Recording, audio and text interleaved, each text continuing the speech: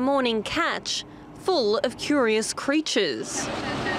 These scientists have snagged some of New Zealand's most secretive sea life from 5,000 metres below the surface. As we delved through the net, we found a very large specimen of what are called sea pigs, which are sea cucumbers, but they have small leg-like appendages.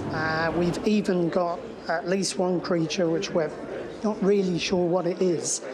The crew of the RV Tangaroa have spent weeks exploring the Bounty Trough in search of just that. Their expedition has been a resounding success, pulling up some 100 new species of marine life, including a squid that glows in the dark and an eel pout. This particular species is only known from that specimen. The strong suspicion we have right at the moment is this is a new species.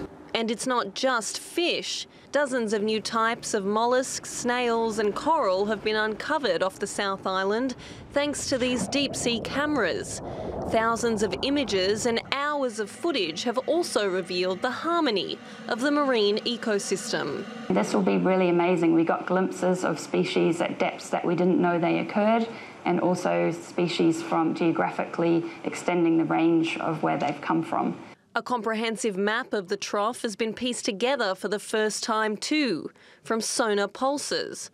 Scientists say it could lead to a new understanding of the underwater world. You can clearly see that it's lots more detail that's now revealed.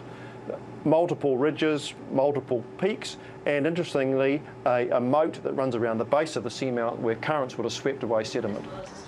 Samples from the depths will now be examined to verify their discovery, painting a fresh picture of biodiversity in the Bounty. Isabella Bull, TRT World.